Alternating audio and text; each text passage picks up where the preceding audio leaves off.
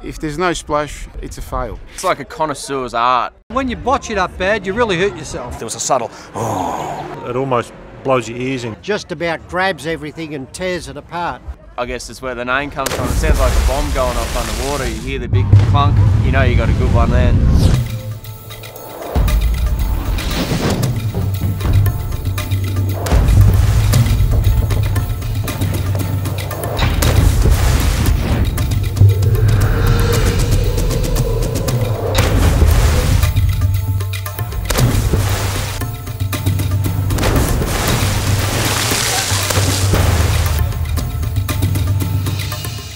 So how did you learn to do all these moves?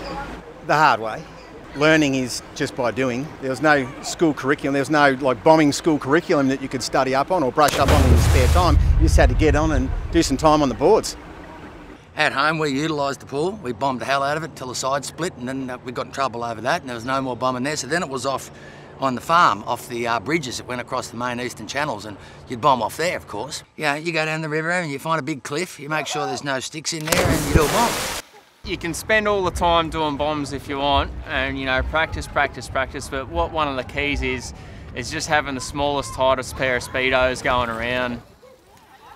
No budgie smugglers. They're out, too much room for error with the junk, especially with the dive bomb. Good pair of shorts, actually probably 2 pairs of shorts, because after a good day bombing, they're torn to shreds.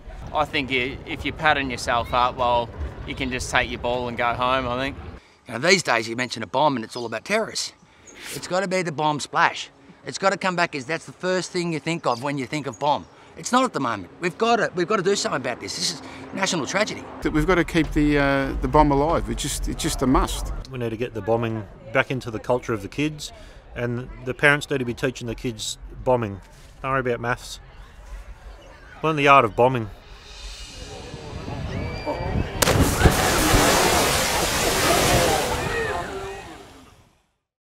No matter how good your twists were, no matter how good, you know, some of the expressions on your face were or anything like that, it counted for nothing if the bomb at the end didn't work. And you'd hear it, you knew you'd just get a nice little warm fuzzy feeling if you heard that sonic boom underwater, because it's quite loud underwater, and yeah, it made you feel good.